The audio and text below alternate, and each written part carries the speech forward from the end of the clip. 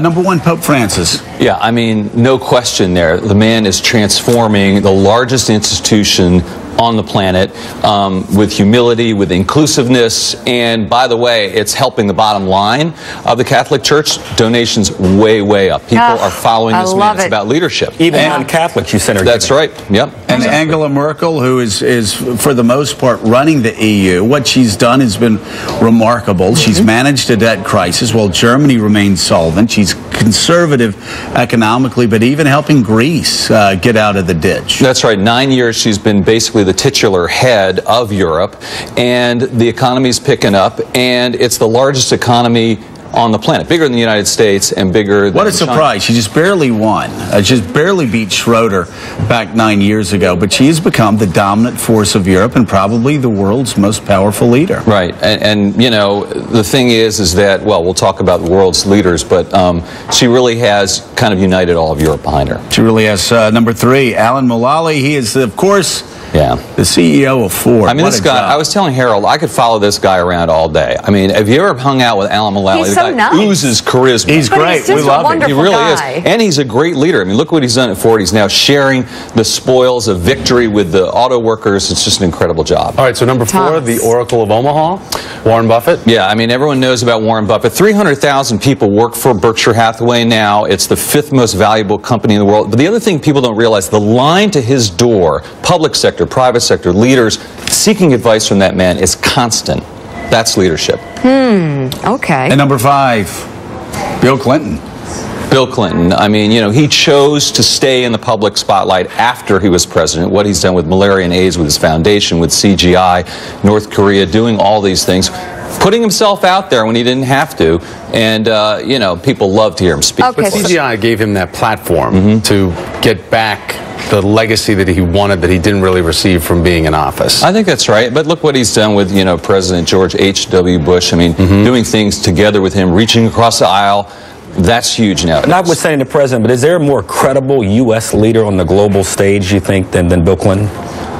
No, I mean, I think that's a really good way of putting it. I didn't even But think you about just that. said, notwithstanding the president, I see the Dalai Lama. But the president's I see not on the Bono. list. I see Jeff Bezos. Let's talk about that. Barack Jeter's on the list. He brings up the president of the United States. Why is the president excluded? The president's not on the list. And I'll tell you, we had no intention of excluding the president of the United States, just in the same way we had no intention of excluding Speaker Boehner or Paul Rand or Cruz or Rubio or Ryan or any of these people. None of these people are on the list, okay? We put together a list initially of, say, 75, 100 people, and all of a sudden we realized that none of these politicians were on the list. We had so many exciting And why is that?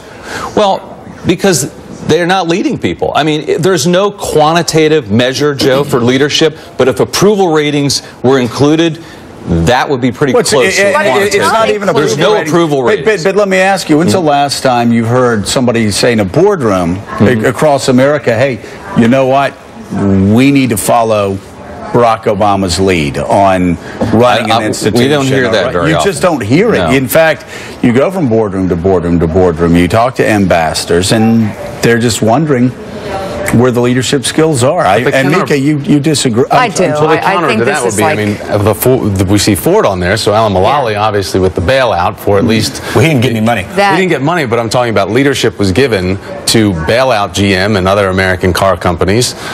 So he's demonstrating leadership. I think you guys made it. I'm sorry, this seems like a concerted effort not to put him on the list. No, it's not like that at all, Mika. In fact, as I was saying, we're about a third of the way through the process, and these people, and again, these people being Speaker Boehner and also Paul Ryan and the President of the United States, did not come up. We talked to dozens of people. We hashed this out over and over and over again, and they're not on the list. Maybe next year they'll be on the list. Let's talk about this number year 6. They're not on the list. Let's talk about number 6.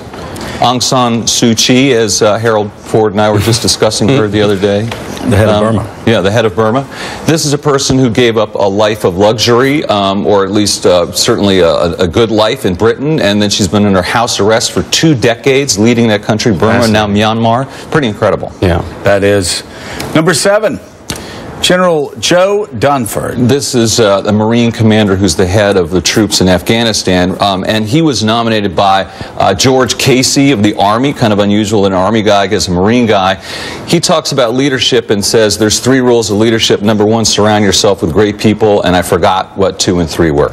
I mean, this guy, he's incredible. You should have him on the show. Number one's a great. Number 8, though, is somebody that has been teased to come on the show. Yeah. Bono. Yeah, He's fantastic. As a leader, right? He is fantastic. Using his celebrity. This is another person who uses his celebrity, as you say, Tom, and uses his charisma. And this is a person that has, spent a lot of time trying to do good for the world. Besides wearing some cool glasses and doing incredible concerts. That's important. Yeah, exactly. So, we had some fun there. But pop culture icons. There's sports people on the list as well. Number 9, Dalai Lama. Another religious leader, and boy, what can you say? This is someone who stood up to China. And by the way, Xi Jinping's not on the list either. So the leader of the free world's not on the list. Right. The leader of the unfree world's not on the list. Vladimir Putin's not on the list either. Jeff Bezos is 10. We've talked about him a lot here. It's remarkable what he's done.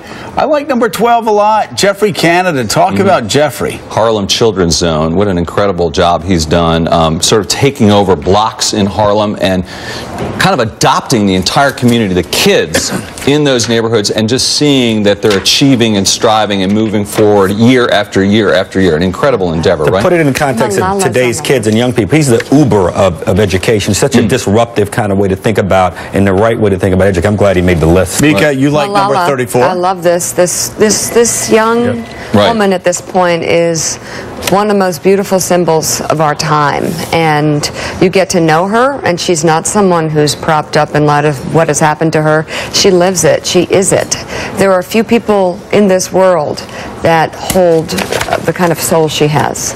No, that's right. And standing up to the Taliban. I mean, that's just personal courage. Yeah. The leadership is like you're standing up to people who are going to shoot you, kill you, find your relatives. I mean, that is courage. That's leadership. And then you hear her talk, and there's more. There's more. And there's more about the education of young women, about power, about elegance, about beauty. She embodies it all. All right, we've got to go, but really quickly, inside J.C.Penney's meltdown.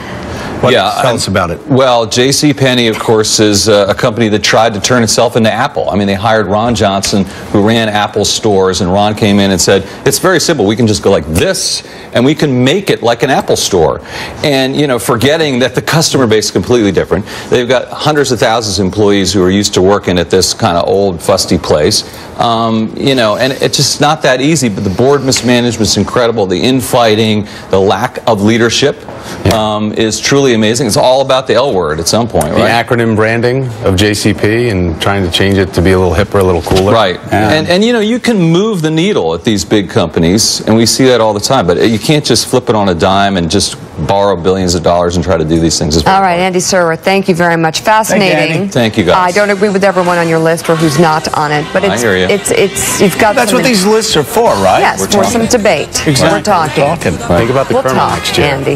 Good. The Colonel and I would like to have a side meeting. You missed the Colonel, right? It's a very quiet leadership. Did. Yes, very muted. It's a quiet strength. Look at those eyes. John Meacham could talk to that cat. Yeah, she'd fall asleep. All right, we're looking now at the new issue of Fortune magazine, which has Bill Clinton on the cover. Nothing to do with selling magazines.